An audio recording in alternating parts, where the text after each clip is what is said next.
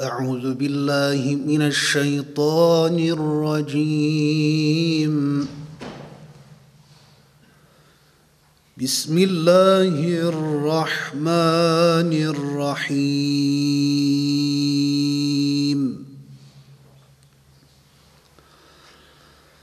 الرحمن علم القرآن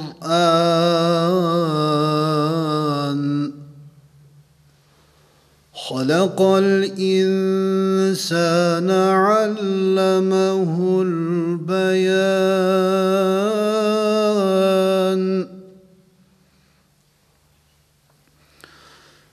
الشمس والقمر بحسبان والنجم والشجر يسجدان.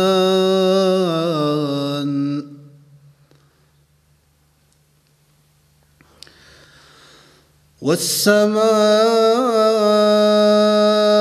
رفعها ووضع الميزان ألا تطغوا في الميزان.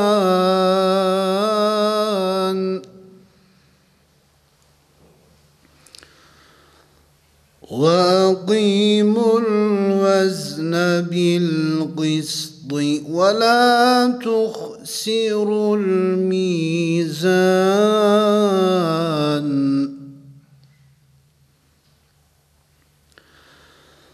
والأرض وضعها للأنام فيها فاكهة والنخل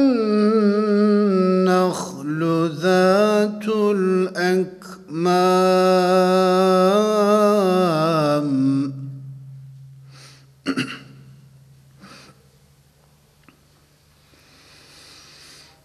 والحب ذو العصف والريحان فبأي آلاء ربكما تكذبان.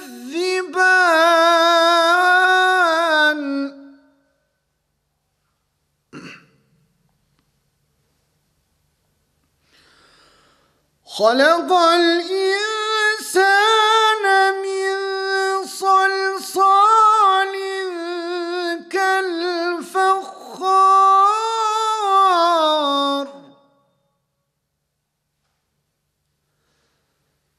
وخلق الجن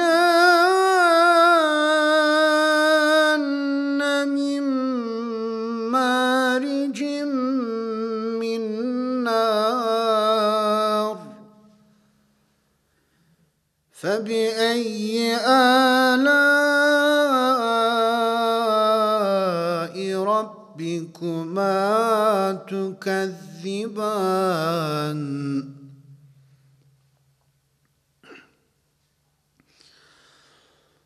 رب المشرقين ورب المغربين فبأي آلاء ربكما تكذبان.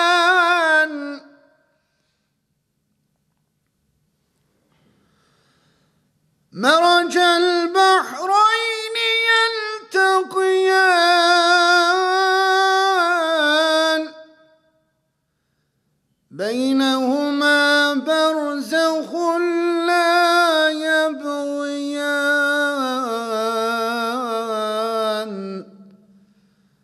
فبأي آلاء ربكما تكذبان. صدق الله العظيم.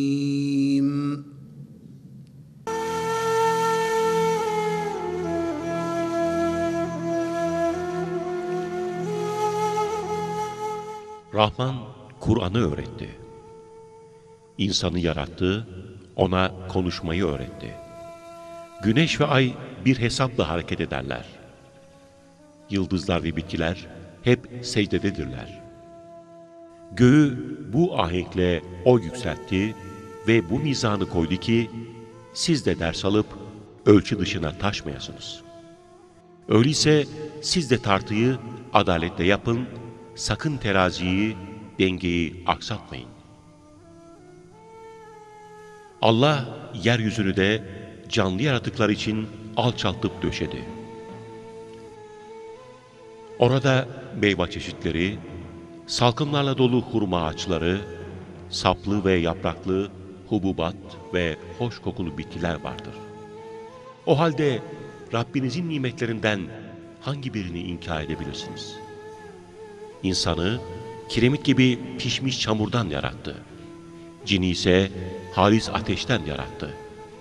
O halde Rabbinizin nimetlerinden hangi birini inkar edebilirsiniz? O, hem iki doğunun hem iki batının Rabbidir. O halde Rabbinizin nimetlerinden hangi birini inkar edebilirsiniz? O, iki denizi salıverdi, birbirine kavuşurlar. Fakat aralarında bir engel bulunduğundan birbirinin sınırını aşmazlar. O halde Rabbinizin nimetlerinden hangi birini inkar edebilirsiniz? Onların her ikisinden inci ve mercan çıkar. O halde Rabbinizin nimetlerinden hangi birini inkar edebilirsiniz? Denizde koca dağlar gibi yüzen gemiler O'nundur.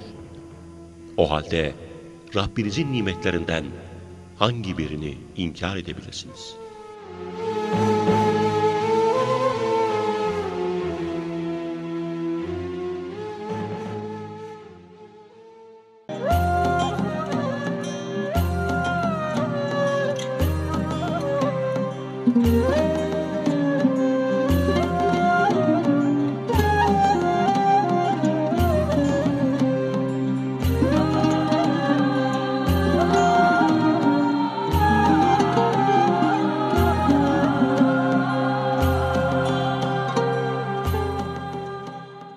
Ey aşık-ı dildade, Gel nuş edelim bade.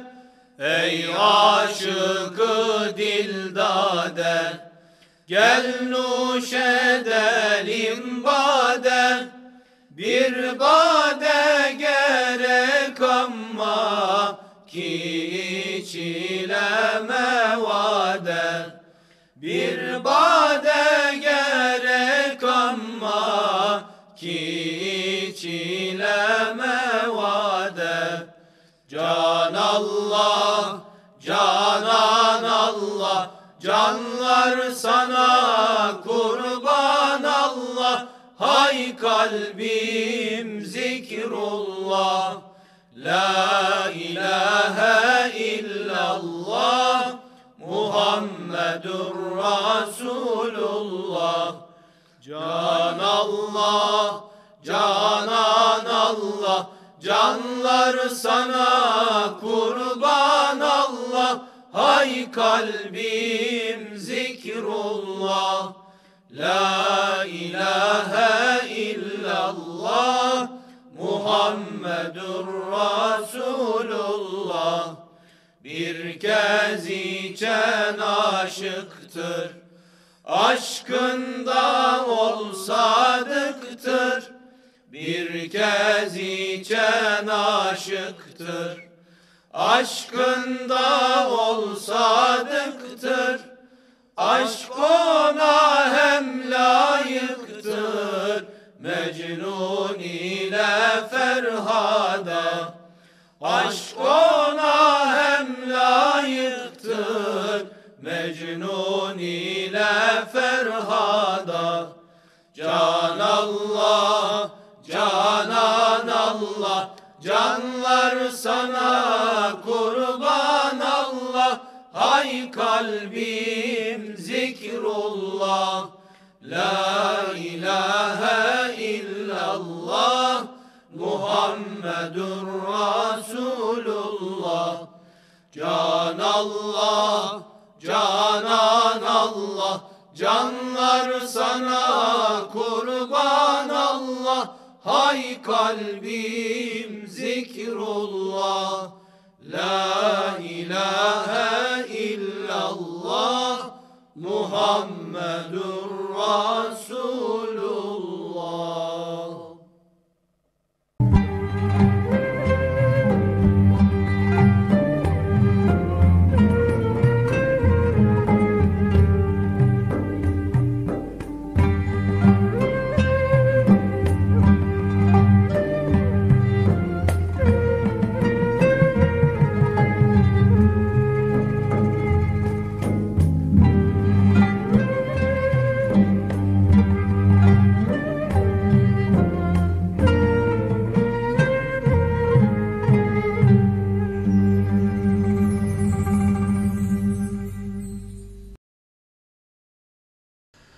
Efendim hayırlı akşamlar tüm izleyenlerimize.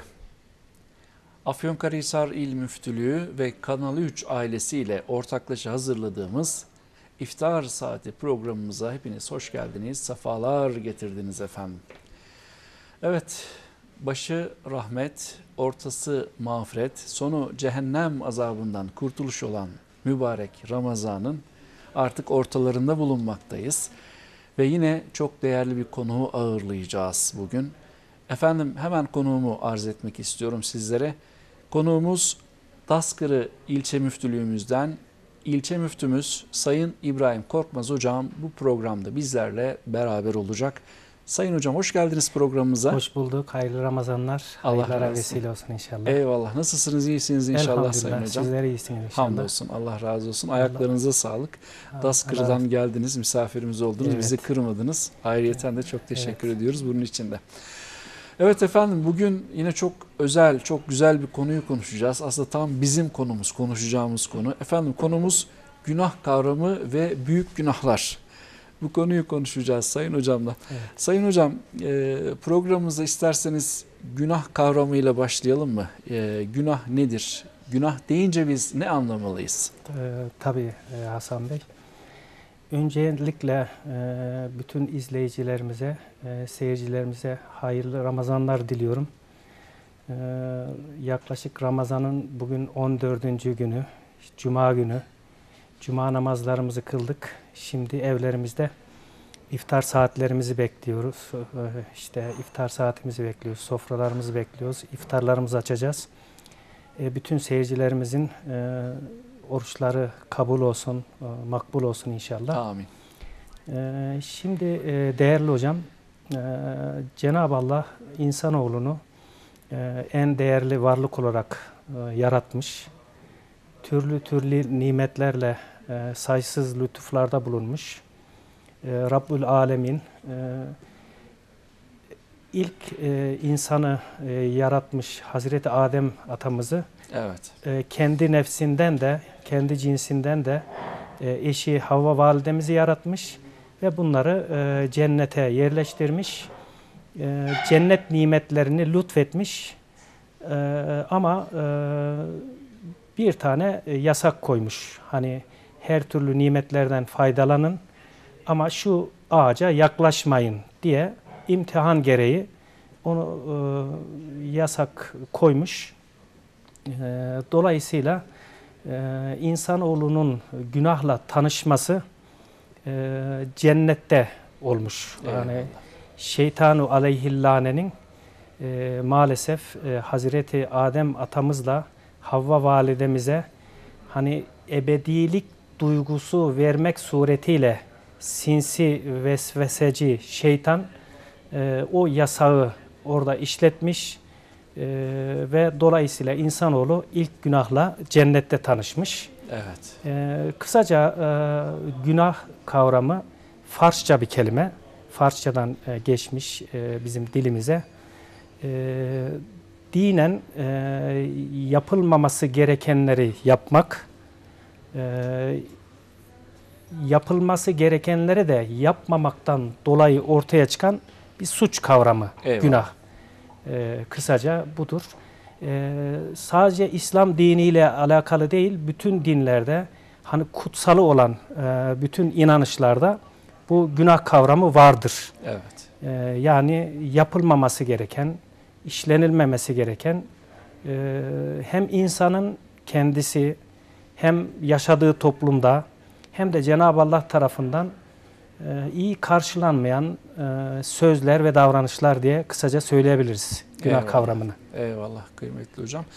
Yapılması kesinlikle yasaklanan şeyleri yapmak günah. Evet. Bir de Rabbimizin emrettiği bir takım şeyleri yapmamak günah. Evet, doğrudur. Peki Sayın Hocam, günah nitelik açısından kaça ayrılır ve bunlar nelerdir desek bize neler söylersiniz? Tabii Sayın Hocam. Nitelik açısından günahlar Kur'an-ı Kerim'de birkaç ayette, hatta Peygamber Efendimizin diliyle de belirtildiği gibi büyük günahlar ve küçük günahlar diye, hani büyük günahlara kebair deniyor. Evet. Hatta Kur'an-ı Kerim'de de var. Fısk diye de geçiyor. Evet, kebair, hani size yasakladıklarımızın büyüklerinden sakınırsanız küçük günahlarınızı örteriz, affederiz babından birkaç tane Kur'an-ı Kerim'de ayet var. Onun dışında hani büyük günahlar yalnız şöyle bir şey Sayın Hocam, Kur'an-ı Kerim'de ve hadis-i şeriflerde tam sayı olarak belirtilmemiş büyük günahlar. Ama bir kıstas, kriter belirlenmiş. Mesela yapıldığı zaman zararlı olan, Allah'ın emrine muhalefet babında olan, işte insana ve topluma zararlı olduğu kesin olarak bilinen davranışlar Kur'an-ı Kerim'de ilke olarak büyük günahlar kapsamında olmuş. Peygamber Efendimiz de bazı hadis-i şeriflerinde, mesela bir hadis-i şerifinde 7 büyük günahtan kaçının diye 7 tane saymış. Başka bir hadis-i şerifinde büyük günahların en büyüğünü size haber vereyim mi derken de orada 3 tane saymış. Evet. Onun dışında Kur'an-ı Kerim'e ve hadis-i şeriflere baktığımız zaman Allahu Teala'nın emrettiklerinin muhalefinde olan davranışları biz büyük günah, onun dışında kalanları da genelde hem alimlerimiz hem Kur'an-ı Kerim'den edindiğimiz hem hadis-i şeriflerden edindiğimiz bilgiye göre seyyiye dediğimiz, tarif ettiğimiz küçük günahlar kapsamında sayabiliriz Sayın Hocam. Eyvallah kıymetli hocam. İnsan niçin günah işler Sayın Hocam? Evet, çok önemli bir konuya değindiniz. Kıymetli izleyicilerimizden de bu soruyu beklenti içinde olduklarını tahmin ediyorum. Evet. Şimdi Sayın Hocam, insan kelime manasıyla nisyan kökünden gelen bir kelime. Yani hata eden, unutan manasına. İşte sohbetimizin başında da söylediğim gibi Adem Aleyhisselam'la cennette başlanılan, hani tanışılan bir mefhum olduğu için günah kavramı insanoğlunun hani kendi diyelim ki nefsine yenik düşmesi, işte iradesine sahip olamaması, işte ne bileyim çevresel faktörler, işte arkadaş grupları ve en önemlisi de şeytanın Cenab-ı Allah'a karşı bir hani insanların doğru yolunun önüne duracağım ve onları saptırmak için elimden geleni yapacağım demesinden dolayı insanoğlu günah işliyor. Yani bu tabiatında var. Ve hatta bir hadis-i şerifte her Ademoğlu hata eder. Hata edenlerin en hayırlısı hemen tevbe eden, hatasından dönendir diye zaten Peygamber Efendimiz buyurmuşlar Sayın Hocam. Evet. İnsanoğlunun tabiatında bu hata etme duygusu, günah işleme duygusu mevcuttur.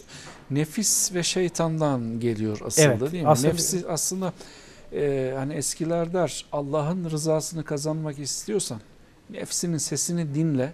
Evet. Nefsin neyi istiyorsa tersini yap ki Allah'ın rızasını kazanasın mevzu da var ya Sayın Hocam. Evet, doğru. İnsanı sürekli kötülüğe yönlendiren nefis ve şeytan, bunlar ikisi bir araya geldiği zaman insana işlememesi gereken, yapmaması gerekeni yaptırabiliyorlar değil mi? Doğrudur efendim. Sayın Hocam, günahın cezası nedir? Yani günah işleme. Şimdi günah işlemenin cezası hem dünyevi olabilir bazen. Evet. Mesela Kur'an-ı Kerim'de yine hadis-i şeriflerde geçen Peygamberimiz döneminde uygulanan mesela had cezası olarak karşılığı olan, işte bazen kefaretle karşılık bulan, dediğimiz gibi kısas gibi dünyada cezası olan, bazen de uhrevi, hani ahirette cezalandırılacağıyla ilgili hem Kur'an-ı Kerim'de hem hadis-i şeriflerde ayrıntılı bilgi verilmiş. Yani hem dünyevi olan cezaları var, hem uhrevi olan cezaları var. Bazen dünyevi olarak cezasını çektikten sonra ahirette o konuda cezalandırılmaz. Hani dünyada çektiği için, temizlendiği için.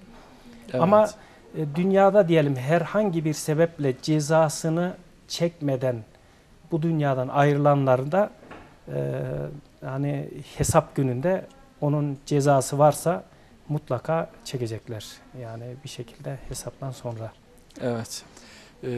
Hem dünyada ve hem ahirette ayrı cezası olur derler aslında ama. Evet, bazen güzel bir konuya değindiniz. Mesela bazı günahlar var ki hem dünyada hem ahirette cezası vardır. Mesela işte aile bağlarıyla ilgiyi kesmek, işte anne babaya mesela saygısızlıkta bulunmak, bir de insanlara zulmetmek. Hani zulüm ile abad olunmaz konusu bundan dolayı gelmiştir. Evet. Yani dünyada bir şekilde bunların cezasını da çekiyor. Ama ahirette de Cenab-ı Allah'a karşı işlenen bir suç olduğu için ahirette de ayrı bir cezası oluyor tabii. Oluyor, evet. Biraz da doğaçlama gideceğiz belki ama Sayın Hocam mesela büyük günahların başında Allah'a şirk koşma. Evet. Cenab-ı Allah bunun üzerinde çok hassas duruyor. Allah'a şirk koşma. Koşmayanlar girecek. Evet, günahları olsa bile günahlarını çektikten sonra, değil mi? Evet efendim. Biz insanlar nasıl oluyor da şirk koşuyoruz Sayın Hocam? Hani gizlisi oluyor bunun, efendim açıktanı oluyor. Biraz buna değinsek nasıl olur? Tabii. Şimdi Kur'an-ı Kerim'de Cenab-ı Allah kendisine şirk koşulmasının dışındaki günahları affedebileceğini söylüyor. Şirk de büyük günah, doğru. Evet. Bunun da affı yok mu? Var elbet. Hani tevbe ettiği zaman hani kendisine diyelim ki şirkle arasına mesafe koyup iman edip imanının gereği salih amel işlediği zaman da o şirk günahından temizlenmiş oluyor. Şirk şöyle bir şey Sayın Hocam. Allahu Teala tektir. Bizim dinimiz tevhid dinidir İslam. O yüzden asla ortaklığı kabul etmez. Hatta İhlas suresinde Bismillahirrahmanirrahim Kul huvallahu ehad, de ki o Allah tektir. O yüzden bu sureyi Celile'de ifade edildiği gibi tevhid dinimiz olan İslam'da Allah'a ortak koşmak, yani Allah'ın sıfatlarını Allahu Teala'ya vermiş olduğumuz güç ve kudret sıfatlarını ve bütün sıfatları onunla birlikte onun yaratmış olduğu başka bir varlığa verdiğimiz zaman bu tabi şirk oluyor. Dolayısıyla Cenab-ı Allah kesinlikle bağışlamayacağını ayet-i kerimelerde söylüyor. Hatta Peygamber Efendimiz de dediğimiz gibi önceden büyük günahları sayarken ilk günahın yani eşşirkü billah, yani ictenibu seb'al mubikat diye buyuruyor ve birincisi eşşirkü billah diyor. Yani o yüzden önemine binaen birinci sırada büyük günahlar sıralamasında diye gelmekte, Peygamber Efendimiz buyurmuşlar. Efendim mesela suçsuz yere bir insanı öldürmek, yine bununla ilgili hadis-i şerifler de var bildiğim kadarıyla. Doğrudur. Bir insanı öldüren bütün insanlığı öldürmüş gibidir. Aslında çok hassas bir dinimiz var ve bu konuda çok titiziz. Yani Efendimiz sallallahu aleyhi ve sellemin değil birini öldürmesi karıncayı incitmemiş. Değil mi? Bütün kainata yani adeta bir sevgisi ve merhameti var.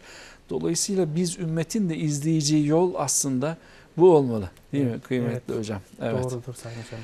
Allah razı olsun. Sayın hocam, yine konumuza döneceğiz.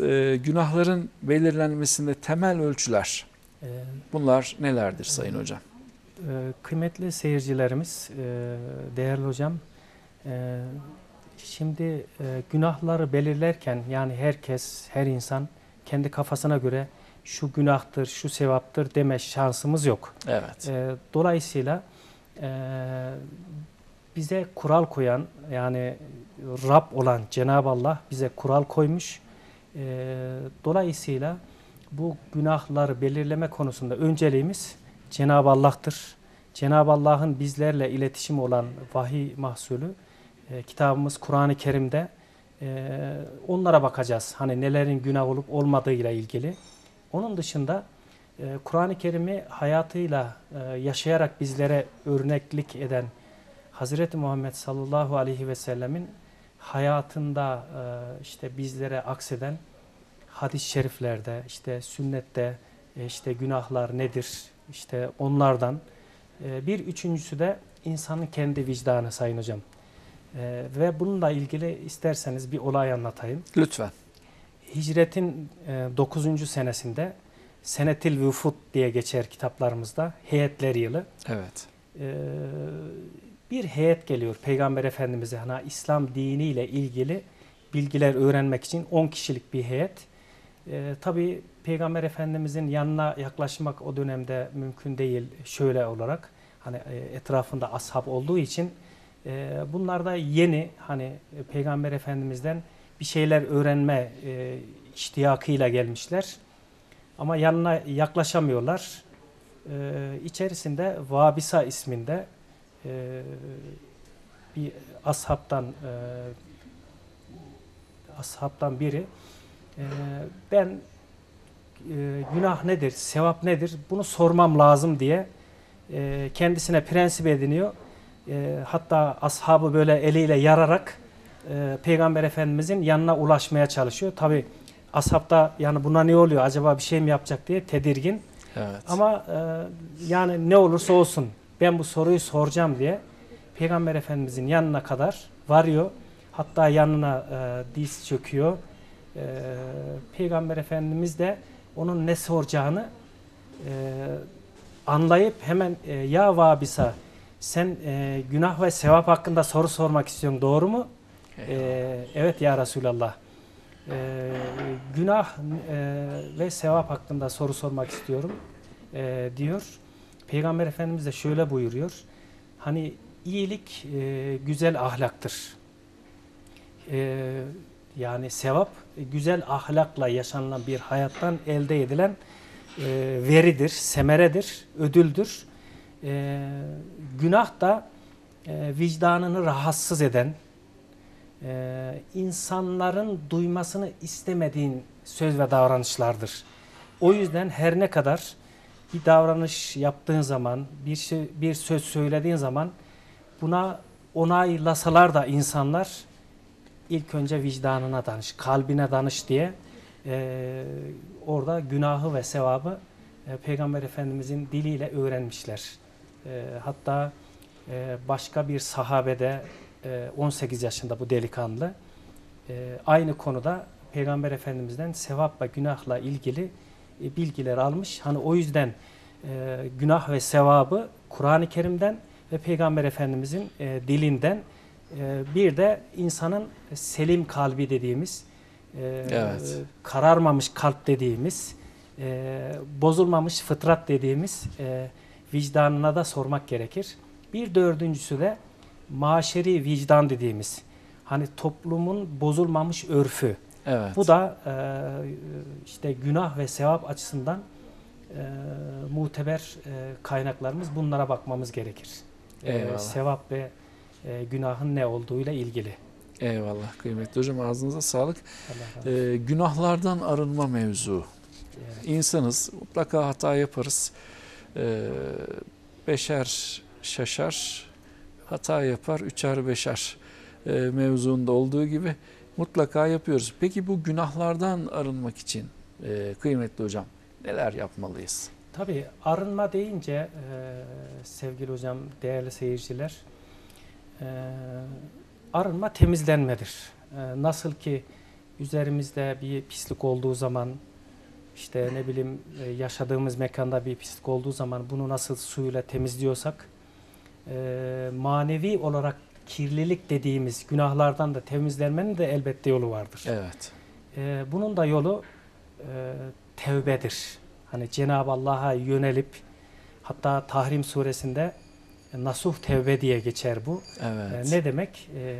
Hani samimi bir yönelişle o yaptığımız kötülükten, günahtan pişmanlık duyarak Cenab-ı Allah'a yönelip o günahtan ve kötülükten tamamen uzaklaşmayı prensip haline getirmek. Hani bu şekilde Cenab-ı Allah günahları temizleyeceğini ayet-i kerimede. Şimdi günah aslında Cenab-ı Allah'ın koymuş olduğu kurallara aykırı davranış olduğu için burada o yaptığımız suç aslında bizi yaratan Rabbimize karşı yapmış olduğumuz suç olduğu için o suçu temizletmenin yolu da yine Cenab-ı Allah'a dönmek. Ya Rabbi, hani ben şöyle günah işledim, ben şöyle kusur yaptım, hata işledim ama pişman oldum. Bunlardan vicdanen rahatsız oldum. İşte suçluluk duygusu üzerimde hakim. O yüzden sen gafursun, Cenab-ı Allah'ın ismi Tevvap'tır, Gafur'dur, Rahim'dir. İşte bu isimlerinden ve sıfatlarından yola çıkarak Cenab-ı Allah'a insan yönelmeli. O işlediği kötülükten uzak bir hayatı kendine prensip edinip kendini dünyadayken temizlemeli. Bir de şöyle bir şey var Sayın Hocam ve değerli seyircilerimiz. Özellikle hani Cenab-ı Allah'a karşı işlemiş olduğumuz suçlar için Cenab-ı Allah'a yönelerek arınıyoruz, tevbe ediyoruz. Bir de onun yaratmış olduğu kullarına karşı işlemiş olduğumuz suçlar var. Evet. Bu suçlar yine Cenab-ı Allah hani yapmayın demesine rağmen yapıyoruz. Allah'a karşı suç işliyoruz. Ama yaptığımız karşıdaki muhatabımız da insan olduğu için tabii onun hakkını ihlal ettiğimizden dolayı da ayrıca bir suç bu. Bunun adına biz kul hakkı diyoruz. Evet. Kul haklarından da sıyrılmak için o kulla helalleşmemiz lazım. Evet. Bununla ilgili müsaade ederseniz bir hadis-i şerif paylaşayım. Lütfen. Yine Ebu Hureyre radıyallahu anh'ten rivayetle Peygamber Efendimiz ashabıyla birlikte otururken müflis kimdir diye soruyor, evet. Buyuruyorlar Peygamber Efendimiz. Ashab da cevap olarak ya Resulallah hani herhangi bir parası, pulu kalmayan, dirhemi, malı mülkü kalmayan kişidir iflas, hani müflis budur. Peygamber Efendimiz hayır, asıl ümmetimin müflisi namaz sevabıyla gelip, oruç sevabıyla gelip, zekat sevabıyla gelip ama işte filana sövmüş, işte filanın malını yemiş, işte filana dövmüş, filana iftira etmiş, filanın malını gasp etmiş. Dolayısıyla onlarla dünyada helalleşmemiş. Ya. İşte bundan dolayı da o gün onlar hakkını almak için gelirler ve o kişiye, o hakkı olan kişilere namaz sevabı verilir. Namaz sevabı verilince o sevaplar azalıyor. Yetmediği zaman oruçtan sevapları, kazandıkları sevap veriliyor o hak sahiplerine. O da yetmeyince zekatla ilgili kazanmış olduğu sevaplar veriliyor. O da yetmeyince işin enteresanı Sayın Hocam. Evet. O kişilerin günahları o kişiye yükletiliyor. Hani alacaklı dünyada, olan kişinin günahından borçlu olan kişinin günahı aktarılıyor. Evet. Yani kurtuluş yok. Yok. Bundan kesinlikle. Ondan sonra evet. O günahla cehenneme boyluyor. O yüzden hani Ramazan ayındayız. Bakın Ramazan'ın evet. bugün 14. günü. Cuma günü namazlarımızı kıldık. Rabbim kabul eylesin inşallah. Amin. O yüzden hani oruçlarımızı tutarken özellikle Allah'a karşı işlemiş olduğumuz, onun yaratmış olduğu en değerli varlık olan insanlara ve diğer canlılara karşı işlemiş olduğumuz günahlardan dünyadayken arınmanın yoluna bakmak lazım. Ahirette yani gerçekten çetin bir hesap dönemi var. Eyvallah kıymetli hocam, çok özür dileyerek birinci bölüm burada noktalayacağız. İnşallah kısa bir reklam arası verelim. Reklamlardan sonra yine kaldığımız yerden devam edeceğiz izninizle. Evet sevgili izleyenlerimiz, kısa bir reklam arası veriyoruz. Reklamlardan sonra yine huzurlarınızdayız. Bizi izlemeye devam edin.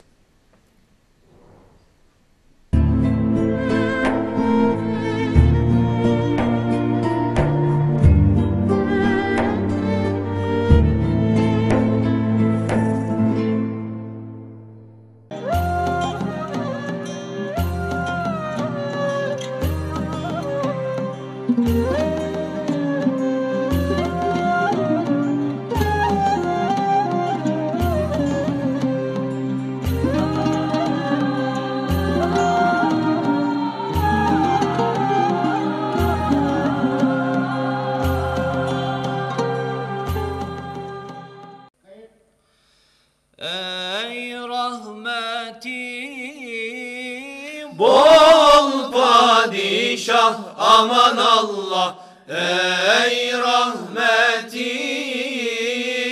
bol padişah, aman Allah, cürmüm ile Mevlam geldim sana, isyan ile Mevlam geldim sana. Ben işledim hadsiz günah, aman Allah. Ben işledim hadsiz günah, aman Allah. Cürmüm ile Mevlam geldim sana, isyan ile Mevlam geldim sana. Senin adın Gaffar iken, aman Allah. Senin adın Gaffar iken, aman Allah.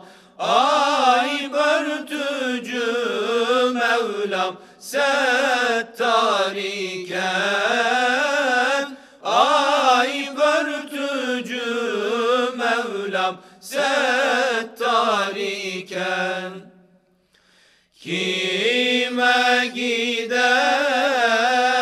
sen var iken, aman Allah. Kime gidem sen var iken, aman Allah. Cürmüm ile Mevlam geldim sana, isyan ile Mevlam geldim sana.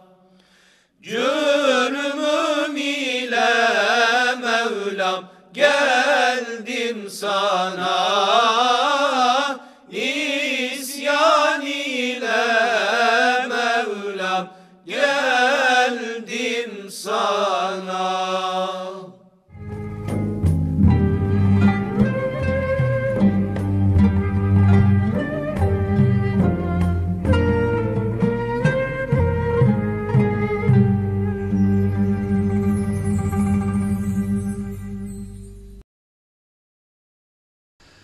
Efendim yeniden merhabalar. Afyonkarahisar İl Müftülüğü ve Kanal 3 ailesiyle hazırladığımız İftar Saati isimli programımızın ikinci bölümüne başladık. Efendim Türkiye Diyanet Vakfı Kitap Kahvemizde çekiyoruz bu Ramazan İftar Saati programımızı. Ve kıymetli bir konuğumuz vardı. Birinci bölümde tanıtmıştık. Televizyonlarını yeni açan sevgili izleyenlerimiz için bir hatırlatma olsun. Efendim Daskır İlçe Müftümüz Sayın İbrahim Korkmaz Hocam bu programda konuğumuz idi. Efendim günah konusunu, günah kavramı ve büyük günahları konuşuyorduk Sayın Hocam'la. Şimdi kaldığımız yerden devam edeceğiz inşallah. Kıymetli Hocam, büyük günahlara biraz değinelim istiyorum. Büyük günahlar nelerdir desem bana neler söylersiniz? Tabii Sayın Hocam, kıymetli seyircilerimiz, Şimdi büyük günahlar olarak biz kebair diye hem Kur'an-ı Kerim'de geçer hem eski klasik eserlerimizde kebair bahsi adı altında çeşitli rakamlar verilmiş. Mesela Peygamber Efendimizin diliyle 7, bazen 70'e çıkaran var, 700'e çıkaran var. Evet. Ama biz bilebildiğimiz kadarıyla birkaç tane büyük günahtan bahsedecek olursak önceliğimiz birinci sırada Allah'a şirk koşulmasıdır. Kesinlikle Cenab-ı Allah'ın hiçbir şekilde affetmeyeceğini söylediği ve asla razı olmadığı evet. büyük günahlardan bir tanesi. Aslında bunun içerisine hiçbir meta sevgisinin Allah sevgisini geçmemesi gerektiği aslında, değil mi? Evet, Kıymetli doğrudur hocam. Sayın Hani hocam. insanız, bir takım zaafımız, kimi paraya düşkün oluyor falan. Yani o kadar çok seviyor ki Evet. Allah ve peygamberini unutuyor. Doğru. Allah ve Resulünün sevgisini geçmeyecek. En başta Allah sevgisini geçmeyecek, ondan sonra Evet. Resulullah sevgisini geçmeyecek. Malum Efendimiz olmadı ya Ömer, kendi nefsinden bile daha çok seveceksin beni dediyse Cenab-ı Allah'ı artık nasıl tasavvur edeceğiz? Yani o sevgi hiçbir şeyin ulaşmaması lazım. Dolayısıyla insanlar günümüzde dünyaya fazla mı kapılıyorlar Sayın Hocam? Sanki biraz öyle oluyor gibi geliyor, değil mi? Dünya malı, telaşı, mal, mülk, evlat falan derken onların sevgisi bazen geçebiliyor demek ki, değil mi? İşte önceliklerimiz burada önemli Sayın Hocam. Hı hı. Bizim önceliğimiz Peygamber Efendimizin diliyle de bir hadis-i şerif hatırlatmak istiyorum. 3 kişi imanın tadına ermiştir. Eyvallah. Bunlardan birincisi Allah ve Resulünü her şeyden çok sevmek. Eyvallah hocam. İşte burada belli. Önceliğimiz Allah sevgisi olacak. Onun sevgisini perdeleyecek, önüne geçecek ne varsa o başka tarafta kalacak. İkinci planda, hatta daha geri planda kalacak. Evet. Cenab-ı Allah'a olan sevgimiz, onun elçisi Hazreti Muhammed sallallahu aleyhi ve selleme olan sevgimiz bizim için öncelikler arasında olması lazım. Ama dediğimiz gibi insanoğlu zayıf yaratılmış. İşte dünyanın çekiciliği, işte bazen ahiret inancıyla ilgili bazı eksikliklerimizden dolayı hesabı unutuyoruz. Bu dünyanın bir de öbür dünyasının olduğunu bazen unutturan dış etkenler, şeytan olduğu için insan maalesef günahlarla arasına mesafe koyamıyor. Evet. O yüzden bu büyük günahlara maalesef düşüyorlar insanlarımız. Ama tedirgin olmalarına gerek yok.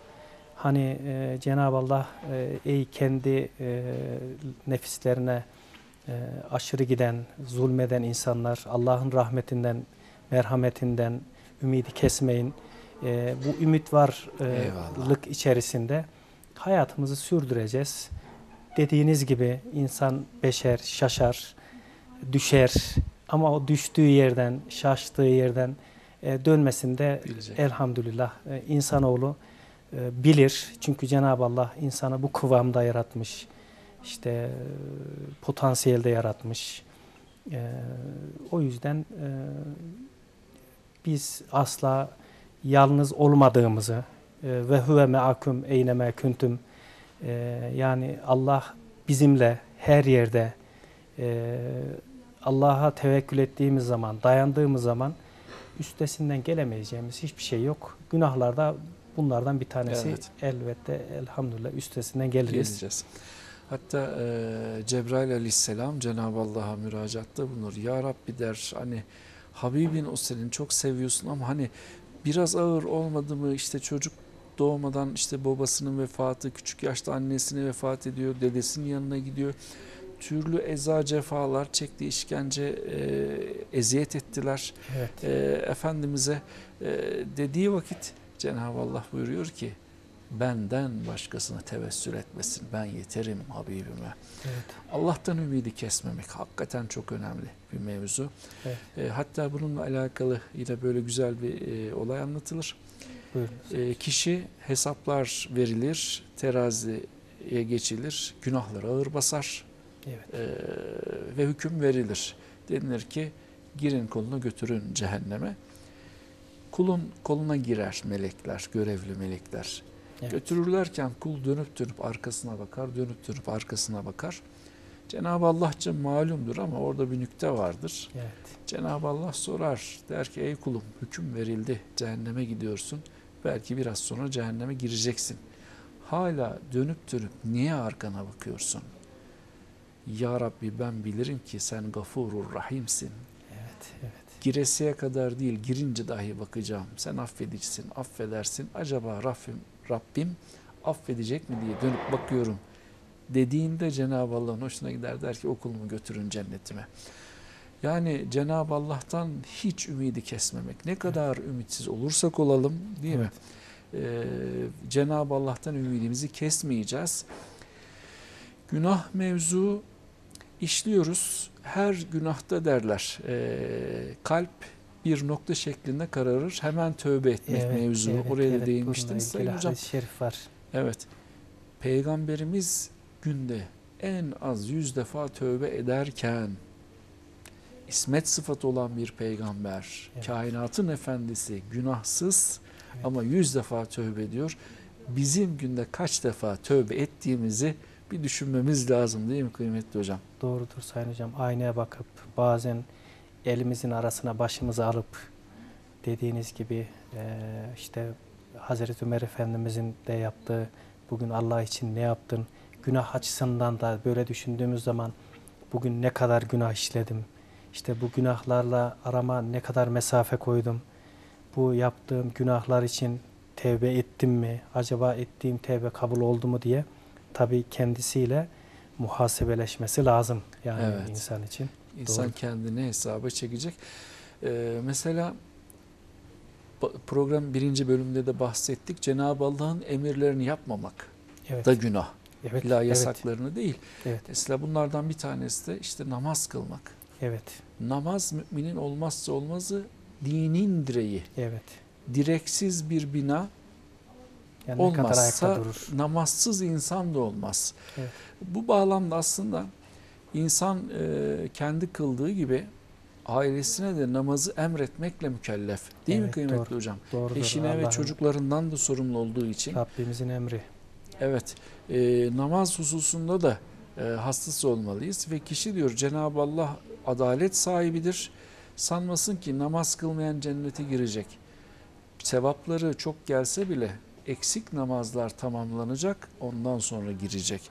Yani namaz konusu mübarek, artık Ramazan'dayız. Doğrudur. O manevi atmosferi yaşıyoruz işte. Belki hiç namaz kılmayanlar kılmaya başladı tekrar. İşte teravihler vesilesiyle. İşte efendime söyleyeyim, kişinin geçmişte olan kaza namazlarını kılması lazım ve bu konuda hassas olması lazım değil mi? Neler söylersiniz? Sayın Hocam, hani günahları sayarken biz birinci sırada Allah'a şirk koşmayı bahsetmiştik, büyük günahlara. Dediğiniz gibi ikinci sırada da bu namaz konusu önemli. Hani bile bile namazı kılmamak, terk etmek, namazı vaktinden sonraya bile bile herhangi bir mazereti olmamasına rağmen bırakmak, kazaya bırakmak da bunlar da büyük günah tabii ki. Hatta ulema der ki bir vakit namaz kılmamak Cenab-ı Allah'a ya Rab sen emrettin ama ben kılmıyorum diye isyandır derler. Bu derece hassas bir konu. Günde 5 vakit kılmazsan sen bunu günde 5 vakit Cenab-ı Allah'a isyan etmiş oluyorsun değil mi kıymetli hocam? Aynen tabii Sayın Hocam. O yüzden hani Müslüman deyince akla gelen ne yapar Müslüman? Namaz kılar. Evet. Yani çünkü İslam'ın şartlarına baktığımız zaman birinci sırada kelime-i şehadet ki bu kelime-i şehadeti getirmek suretiyle kişi Müslüman olur. İslam dairesine girer. Bir Müslümanın da yapması gereken ilk işi namaz kılmasıdır. İkinci sırada o gelir. O yüzden namaz olmadığı zaman o kişi günahlara açıktır. Kötülüklere açıktır. Evet. Çünkü namaz da aynı Ramazan orucu gibi insanlara kalkandır. İnsanları kötülükten koruyan zırhtır. Eyvallah. Bunlar olmadığı zaman o kişi günahlarla, kötülüklerle muhatap olmak zorunda kalır. Kendisi için en iyi sığınak, içinde bulunmuş olduğumuz Ramazan ayında tutmuş olduğumuz Ramazan oruç gibi olduğu gibi kılmış olduğu namaz da aynı şekilde günahlara karşı bir sığınağımızdır. Bunları ihmal etmememiz lazım. O yüzden büyük günahlar arasında sayılıyor. Evet. İkinci sırada da özellikle toplumumuzda maalesef var bu Sayın Hocam. Değerli seyircilerimiz de bunun farkındalar. Bu sihir olayı. Eyvallah hocam. Sihirbaz, işte büyü, işte kehanet, işte falcılık, bunlar da büyük günah olarak geçer hem ayet-i kerimelerde hem Peygamber Efendimizin diliyle. O yüzden hani insanlar sihirbaza danıştığı zaman, sihir yaptırdığı zaman bunların hani iki yakasının bir araya gelmeyeceği, hatta peygambere indirileni inkar etmiş sayılacağıyla ilgili tehdit var, ifadeler var Peygamber Efendimiz tarafından. Yani bunlar Allah korusun Allahu Teala'ya güvenmemek demektir. Evet. Hani sihirle, kehanetle, falcılıkla. Bir de şöyle bir konuya değinmek istiyorum. Özellikle hani evler arasında oturmalarda hani bazen kahve içiyoruz 40 yıl hatırı olsun diye. Evet. Kahve falına falan bakıyorlar. Ama bu da yani kesinlikle eğlence olsun diye bile yapılsa bunun içinde Allah korusun o sihre, peygambere indirileni inkar etme ile ilgili o tehdit bunun içinde var. Evet. Bunları bırakmamız lazım.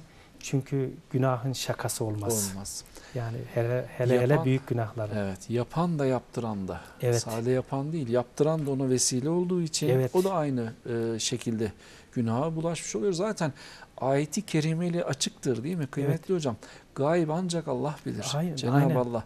Cenab-ı Allah diyor istediği kuluna bildirirse kulu bilebilir. Onun dışında her şeyi Allah bilir. Veya Peygamberimiz özel insan, rehber olduğu için bazı şeyleri Cebrail aracılığıyla bazen direkt ilham yoluyla Cenab-ı Allah peygamberin onu bildirebiliyor. Ama onun haricinde ne hacısı ne hocası hiç kimse şuradan 10 saniye sonra ya da 1 saniye sonrasını bilemeyiz. Kimsede böyle bir ruhsat ve yetki yok. İnsanların da uyanık olması lazım. Böyle büyücü, sihircilere kapılmaması lazım, kanmaması lazım değil mi kıymetli hocam? Aynen Sayın Hocam. Yani bunlar zaten din istismarcılardır Sayın Hocam. Hani öyle sihirbaz geçinen, hani güya gaybı bildiğini söyleyen, yani yitiği bulduğunu söyleyen insanlar din istismarcısıdır. Bunlara halkımız tevessül etmesinler. Allah korusun dediğiniz gibi hem o işi yapan hem o işi yapana danışan aynı kefede olur yani günah açısından. Onun dışında Sayın Hocam insan öldürmek yani haksız bir şekilde bir insanın ölümüne sebep olmak. Ayet-i kerimede yine söylemiştiniz. Kim bir insanı yaşatırsa bütün insanlığı yaşatmış gibi sevap olur. Kim bir insanın ölümüne sebep olursa bütün insanlığın ölümüne sebep olmuş kadar vebali olur. Ayet-i kerimede var. Evet. Onun için Cenab-ı Allah'ın insana vermiş olduğu yaşama hakkını sadece Cenab-ı Allah alır. Eyvallah. Onun dışında ne kendisinin intihar etmek suretiyle ne de kendisinin bir başkasının canını alma hiçbir gerekçe yoktur. Evet. O yüzden herkesin yaşamına saygı gösterecek. Nasıl kendi yaşamına saygı bekliyorsa. Eyvallah. O yüzden adam öldürmek de büyük günahlar arasında. Hemen bir parantez açacağım Sayın Hocam bu bölüme. Şimdi bazen bize de soruyorlar. İşte efendim eşim hamile. Çocuk özürlü doğabilirmiş. Efendim aldıralım mı aldırmayalım mı? Kürtaj da aynısı değil mi kıymetli hocam? Tabii hocam. O canı biz vermediğimiz gibi alma hakkı, ruhsat da bizde yok. Hiçbir şekilde annenin hayatına zeval gelmediği bir müddetçe, yani annenin hayatı söz konusuysa ona belki ruhsat verilmiş olabilir deniliyor ama aynı şekilde anne karnında o çocuğu öldürmek de aynı. Bütün insanlığı öldürmek gibi değil mi? Aynı efendim. Hani yetişkin bir insanın öldürülmesine sebep olmakla anne karnına düşmüş, ana rahmine düşmüş bir cenini öldürme arasında bir fark yok. Evet. Ölüm açısından, günah açısından. Evet. Çünkü onun da yaşam hakkı var. Her ne kadar hastanelerde hani özürlü doğacağına dair kesin kanaat olsa bile, yani hiç kimse yarını bilemez. Evet. Bazen böyle oluyor. Hani başıma da geldi. Hani kesinlikle aldırılması gerekir. İşte şöyle özürü olacak, anne babasına, topluma bir sürü sıkıntı çıkaracak demesine rağmen aldırılmayıp da süper zekalı olan bir sürü insan tanıyorum. Eyvallah. Yani o yüzden Cenab-ı Allah boşuna söylememiş, buyurmamış. Gaybı benden başka kimse bilmez diye. Eyvallah. O yüzden hani bugünlük bilgilerimizle yarınımızı yok etme hakkımız yok. Yok. Onu bana veren Cenab-ı Allah'tır deyip velev ki özürlü dahi olsa o çocuğa sahip çıkmak, çünkü o da imtihan. O da imtihan, onunla doğru. imtihan oluyorsun Doğru. sen. Aldırdığın zaman da baştan kaybettin. Evet. Değil mi? Cenab-ı Allah verdiyse bir hikmeti vardır. Yani Cenab-ı Allah'ın abesesi olmaz. Belki sen onunla cenneti kazanacaksın. Doğru. Ona bakmakla, hizmet etmekle. Bu manada biz Müslümanların uyanık olması lazım. Değil mi kıymetli hocam? Doğrudur Sayın Evet. Hocam. Şimdi Sayın Hocam, hani anne karnındayken anne babanın rızası da olsa aldırdıkları zaman diyelim ki o cenini bu gerekçelerle ömür boyu suçluluk psikolojisi onları bırakmaz. Evet. Çünkü selim fıtratları, selim kalbi bu suçluluk psikolojisini ömür boyu taşır. Ne gerek var o ağır yükü yüklenmeye? Evet. Yani. Kesinlikle. Sayın hocam, günahlardan bahsediyoruz yine. Mesela yetim hakkı yemek. Evet. Kur'an-ı Kerim'de ısrarla yetim hakkı yemeyin mesela. İşte günümüzde yetime işte acıma, işte bilmem şöyle böyle falan değil aslında. Bu emir kıyamete kadar bize yetimleri koruyup kollayacağız değil mi kıymetli hocam? Bu konuda neler söylersiniz? Şimdi yetim malı hani sahipsiz sandığımız insanların malını, mesela onları güya koruduğunu zanneden insanların kendi üzerlerine geçirmesi, işte onun malıyla kendi menfaatine olan şeyler için malını har vurup harman savurmasıdır aslında. Yetim malına yaklaşmayın diye ayet-i kerimeler var. Özellikle Nisa suresinin 2. sayfasında var bu Sayın Hocam. Yetim malı yiyenler karınlarına ateş doldurmuştur. Hatta Peygamber Efendimiz sallallahu aleyhi ve sellem kendisine ait ya da başkasına ait bir yetimi sahiplenip de barındıran kişiyle cennette bu şekilde parmağını göstererek yan yana olacağıyla ilgili övücü mahiyette ifadeleri var Peygamber Efendimizin. Evet. Yetimle ilgilenmeliyiz. Yetim topluma emanettir. Eyvallah. Yani bütün herkes onu emanet bilinciyle sahiplenmeli. Asla onun zararına olacak hiçbir işlem içerisine girilmemelidir. Kesinlikle. Allah razı olsun Sayın Hocam. Yine günümüzde emanete hiyanetlik mevzu, emanet ihanet edilmesi var. Mesela güncel olan işte faiz mevzu var. Kesin olarak yasaklanıp da bugün işte efendim bu faiz değil de başka isimler adı altında insanlara hoş gösterilmeye çalışan ama özünde Cenab-ı Allah'ın bize doğrudan yasakladığı faiz mevzu var değil mi kıymetli hocam? Yani ayet-i kerimelerde de Sayın Hocam, değerli seyircilerimiz bilirler. Yani Cenab-ı Allah'a ve onun Resulüne harp açmak olarak ağır bir vebali var. Evet. O yüzden faiz, yani Cenab-ı Allah haram kılmış. Ona karşılık alışverişi helal kılmış. Yani insan geçimini sağlayacak, birikim yapabileceği bir sürü helal ticaret yolları vardır. Yani harama asla ihtiyaç duyurmayacak çoklukta helal ticaret yolları, kazanç yolları vardır. Yani insanlar ama buna rağmen dediğimiz gibi işte şeytanın, kendi nefsinin esiri olarak maalesef kolay kazanç kapısı sandıkları faize bulaşıp hem kendi geleceklerini hem ailelerini ne yapıyorlar? Yok ediyorlar maalesef. Yok ediyorlar. Faiz cebinde olan helal kazancını da mahveder. Kesinlikle. Evinin bereketini yok eder. Yani ömrünün bereketini yok eder. Kısa vadede belki bir edinim, yani mali edinim olduğunu sansa bile bu ileriki dönemler için bereketsiz bir hayat onun için açılır. Evet. Yani hatta bundan uzak durması lazım insanların. Evet. Özellikle. Ulema der ki faizden için temiz bir kova suyun içerisine bir damla idrar damlatsan ne içilir ne abdest alınır. İşte faiz budur. Bir kere bulaştırdığın zaman temiz parayı da değil mi kirletmiş oluyorsun hafazanallah. Allah bütün kazancı sakata gelmiş oluyor. Evet, azı da çoğu da dediğiniz gibi öyle. Evet. Bir de faizle ilgili şöyle bir şey var Sayın Hocam. Hani faiz alan, faiz veren, değil mi? İkisi de. Faizi yazan katip işte bu faiz sözleşmesine şahitlik eden günah da ortaktır. O yüzden güncel olduğu için söylemem gerekiyor. Hani bazen kefil oluyorlar. Çünkü faizi boşuna vermiyor bankalar insana, malı olmayana vermiyor. Evet. Malı olan kefil oluyor. Dolayısıyla kefil olan o parayı almasa da, faizi almasa da aracılık ettiği için o da aynı günaha ortak oluyor. Bunlara dikkat etmemiz lazım. Büyük günahlardan. Evet. Allah razı olsun kıymetli hocam. Çok keyifli bir program oldu. Ağzınıza, yüreğinize sağlık. Zannedersem 1-2 dakikamız kaldı. Son olarak bizi izleyenlere söylemek istediğiniz mesajınız var mı Ramazan dolayısıyla?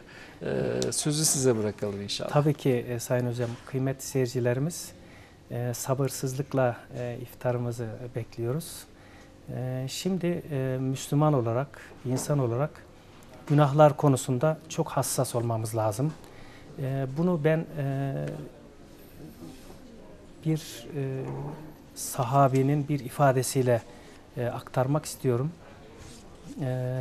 Müslüman günahı üzerine düşüverecekmiş gibi bir dağ olarak çok büyük görür ve o günahı işlememek için azami gayret eder. Ama diyelim ki kafir de, fasık kişi de günahı burnunun üzerine konmuş bir sinek kadar hafif, önemsiz görür. Ya ne olacak? Üfleyiverim giderdir. Ama maalesef biz Müslüman olarak sanki üzerimize yıkılıverecek, düşüverecek dağ gibi çok büyük görmemiz lazım ve o günaha asla bulaşmamamız lazım.